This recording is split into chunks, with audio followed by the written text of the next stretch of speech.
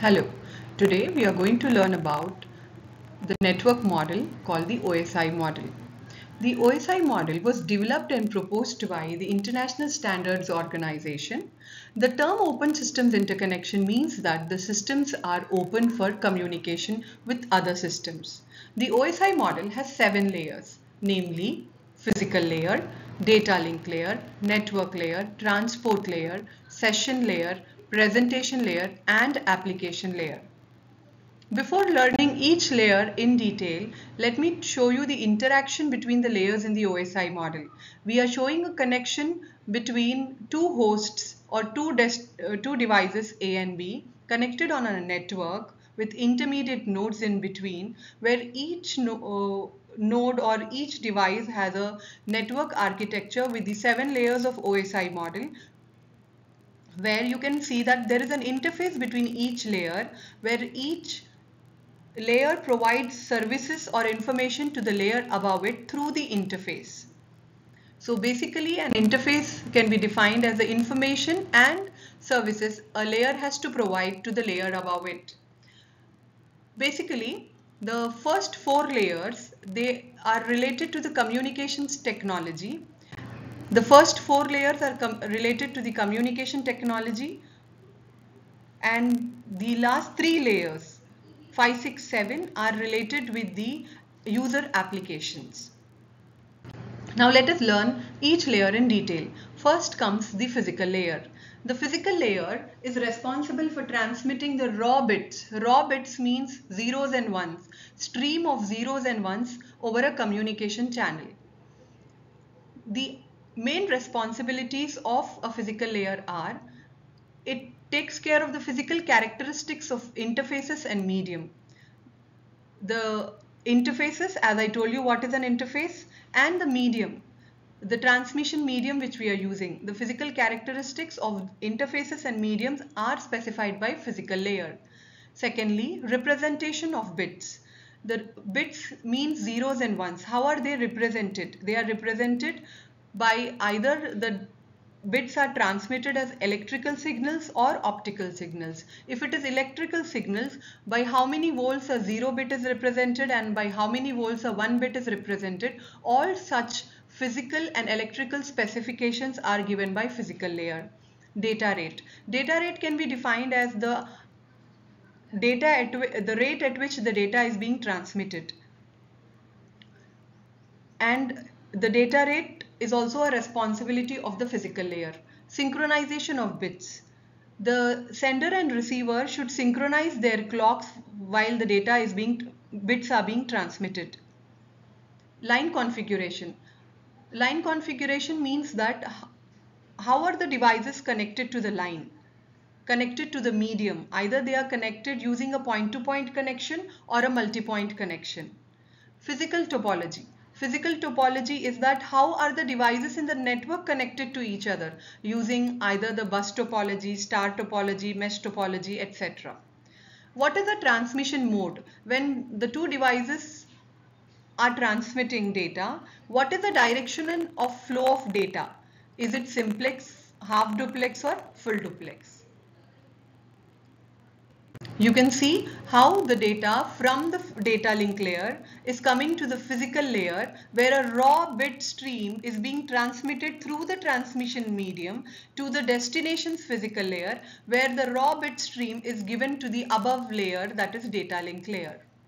So our next layer is the data link layer.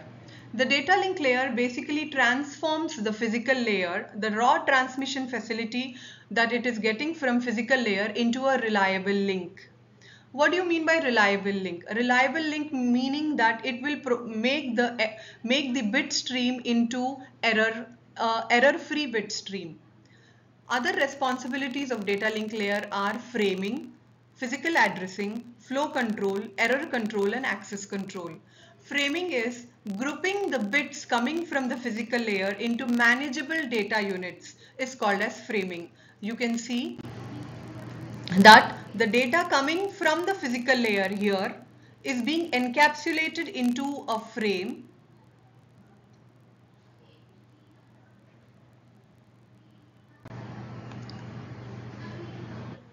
and The second responsibility of a data link layer is physical addressing. When we want to transmit frames from one device to another device, we need to have addresses or the physical addresses of the devices. That physical addresses of the sender and the receiver, of the source or the destination, are specified by the data link layer, and they are basically stored in the header of a frame. The source and receiver destination address is stored in the header of a frame. Likewise, we have another responsibility, that is flow control. Flow control means that a fast sender should not overwhelm a slow receiver, meaning a fast sender should not send more than the receiving capacity of the receiver.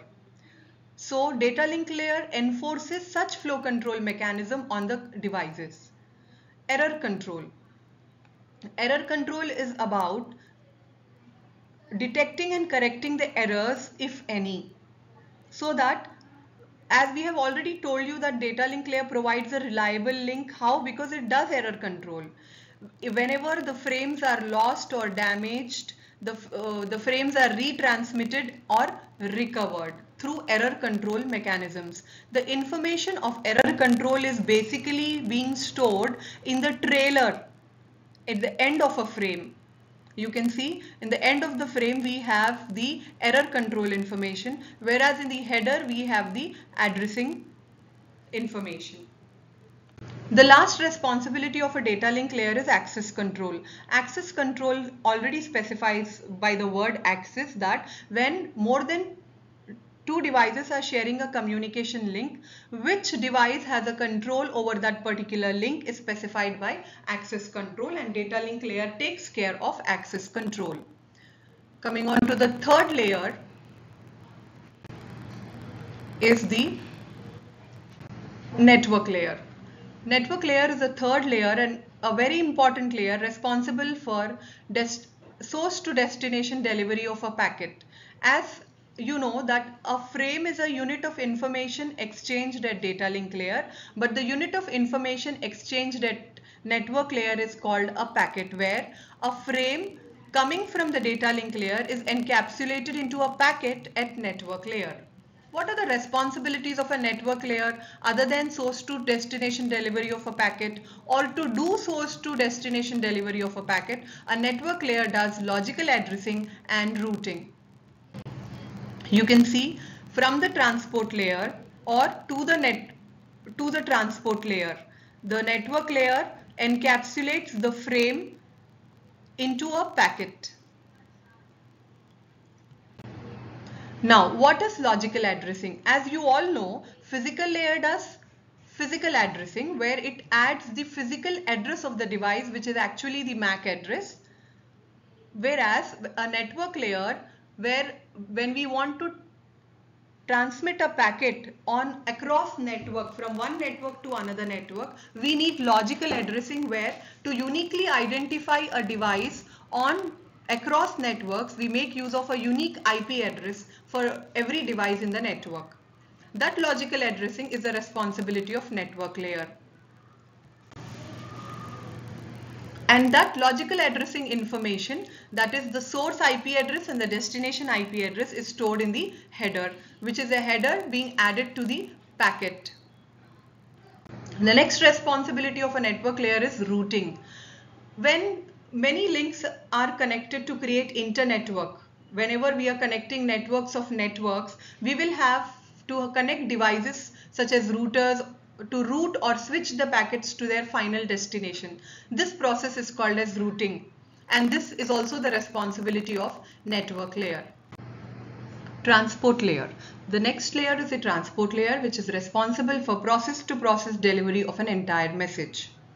In transport layer, we are doing communication between the processes, and to communicate between the processes, we need the addresses of the processes, and that addresses are nothing but called as the service point addresses. An entire message that is to be transmitted at transport layer is being divided into segments. At the sender side, the message is divided into segments, and at the receiver side, the message is being reassembled. For segmentation and reassembly, we require, you can see the entire message is being divided into segments, where every segment has a header containing the information about the sequence number of that particular segment. Connection control. Connection control is a service provided by transport layer, which is either connection oriented or connectionless. The transport layer also does flow control, but the flow control is process to process or end-to-end flow control.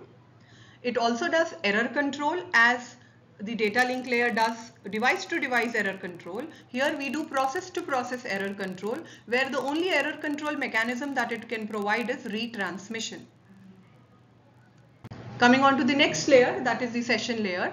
The session layer is responsible for dialogue control and synchronization. What is dialogue control? Making two devices to enter into a dialogue or communication. What is synchronization? Synchronization is that the session layer allows us to introduce checkpoints in long communications. If we checkpoint long transmissions, it allows them to pick up from where they left off in case of any crash or recovery. What is token management? Token management helps two parties not to enter into one's critical region simultaneously, meaning that it prevents two parties from attempting the same critical operation simultaneously. You can see we have the synchronization points as what I told about checkpoints in the message. Then comes the presentation layer. The presentation layer, as the name specifies, deals with the presentation of the data, the syntax and semantics of data which is being exchanged between two systems. It takes care of translation, encryption and compression. What do you mean by translation? See, when we are on a network, every device will have its own data format.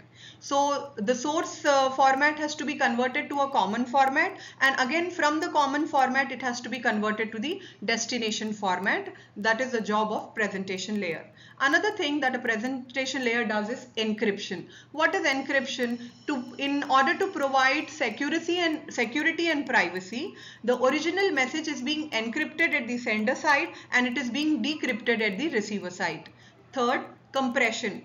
When we have data, meaning when we have multimedia information to be transmitted like audio, video, we need to compress the data, reduce the number of bits. All these three things, translation, encryption and compression, are taken care by presentation layer. The last layer, you can see the information coming from the application layer goes on to the presentation layer for translation, encryption and compression. Then comes the application layer. The seventh layer, that is the application layer, it enables the users, whether human or software, to access the network. Basically, an application layer provides services to the users. How does it provide and what kind of services an application layer provides are? It provides with network virtual terminal, okay, using a protocol like Telnet so that we can log into a remote host. It has protocols like FTP, for file transfer, access and management, mail services for sending and receiving emails, directory services.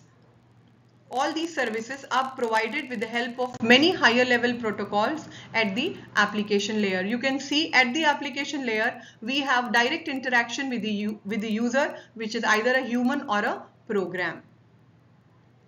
So this was about the OSI model, the 7 layers of OSI model. Thank you.